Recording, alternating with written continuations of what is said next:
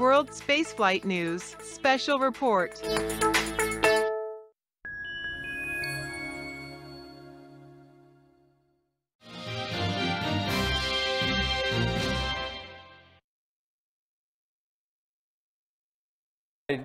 The picture there is of me looking at the EFT-1 capsule just on the day of recovery, and in the same way that I appear to be looking at awe in that capsule, sometimes I look back at the whole journey to this point with a little bit of awe. So I hope to share that a little bit with you today. So the Orion program and Ames's role. So Orion started, or the program started in 2006. Then it was called the Multi-Purpose Crew Vehicle, or MPCV. At the same time, NASA recognized the need for a TPS Advanced Development Project, or ADP. There's a couple of us with the shirts on in the room today. That ran from 2006 to 2009, and its purpose was to get started early on a large-scale ablative heat shield, technology that NASA had not pursued since the Apollo program ended in the early 70s. That ADP was based here at Ames, and it provided the early development work for the program. In 2009, the Orion contract itself was awarded to Lockheed Martin, who then took on the work.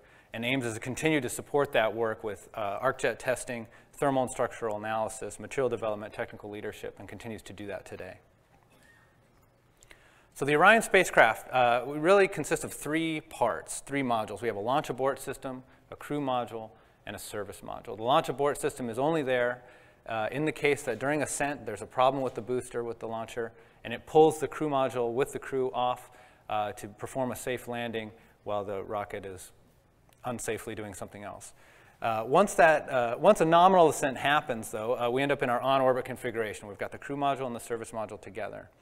And you can see those modules here on the right of the chart. Today I'm going to be talking about the heat shield, which is the base of the crew module. So on the way up, it's at the back.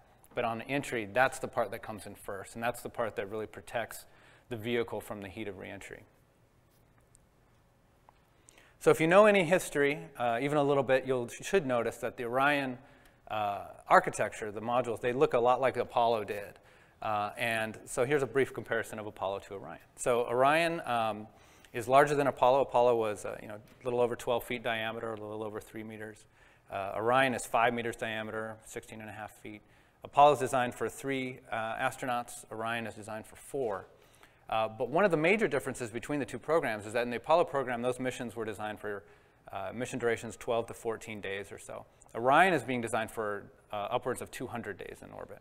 So even though the sizes may look kind of similarly when placed in scale on paper and you're only one more crew, there's a lot more going on with Orion because of the focus on the long-term mission duration, flexibility to go to destinations and perform missions that are a little bit beyond what the Apollo program did.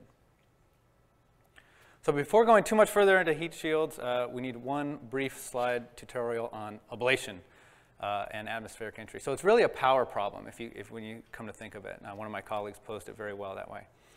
So an entering spacecraft, whether it's entering Earth's atmosphere or anywhere else, is doing an energy exchange. You're exchanging kinetic energy or your orbital energy into heat, basically, changing it into heat to slow yourself down. The faster that entry is, the more heat is generated, and the less time you have to dissipate it, either by absorbing it into the vehicle or ejecting it away from the vehicle. Convective heating kind of goes like the cube power of velocity. So as your velocities go up, your heating goes up very, very quickly. Earth entries from low Earth orbit are typically around the 7 kilometers per second range. That's where Space Shuttle would come in from, or other vehicles from low Earth orbit. And today's materials that we have, insulative materials or materials that might be reusable, simply cannot stand the heat energy that results when you enter faster than that 7 kilometers per second. So if you're going to do something like that, you need to get into ablative systems. And so instead of simply insulating a spacecraft from that heat, what ablative systems do is actually consume that heat energy through different chemical processes, vaporization, sublimation, pyrolyzation, et cetera. So one of the other benefits that they have is that when the materials do this, they tend to eject gases out of the vehicle and push the boundary layer up away from the vehicle, sort of pushing the heat away, if you will, to keep the spacecraft cool. What they're really doing, if you think about it in a broader scale, is they're providing power out of the spacecraft during entry. Instead of taking all that energy in and soaking it and through an insulative technique, they're actually ejecting power out. So that's ablation in a nutshell. So let's get into the Orion system specifically. So for the EFT-1 flight test, this is a picture of the heat shield right before the paint went on in the lower left there. It's the largest ablative heat shield ever made on this planet, I like to say.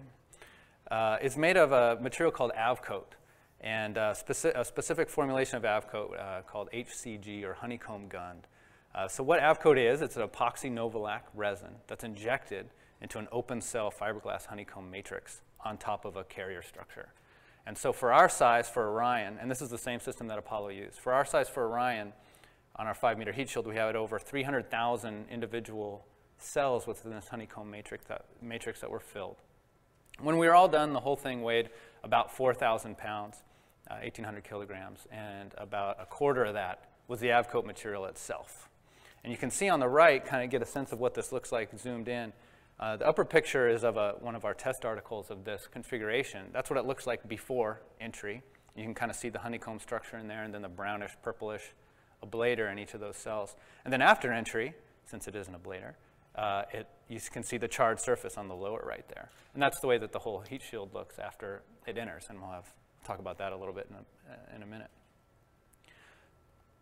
So if you flip this thing over, the back side of the heat shield looks like this. This is the carrier structure, was what we call it. It's a carbon laminate skin. It's got a spider web of titanium stringers on the back. And the reason it looks similar to a bridge is because not only does this heat shield have to protect the spacecraft during entry from entry heat, this is also how we splash down in the ocean, right? The mission for Orion ends with a splashdown into the ocean, and the heat shield is what you land on. So not only are you protecting from entry, you also have this other design constraint.